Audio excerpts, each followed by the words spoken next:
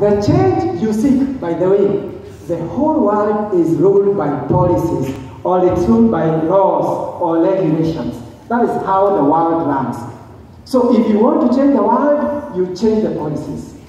And if you want to change the policies, you talk to the policymakers. That's advocacy. The guys who make policies, you talk to them. If you want to change the rules in the school, talk to the head teachers, talk to the teachers, talk to the prefect. No, why? This is not a very good rule. Can we change it? Yes, you become an advocate.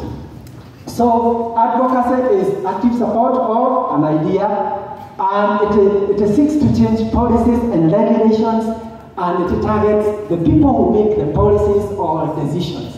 Let's go next. We want to run with this. There are some methods on. I don't make tangible mistakes that will, of course, be very sharp. Are you ready? Yo, Ukobia.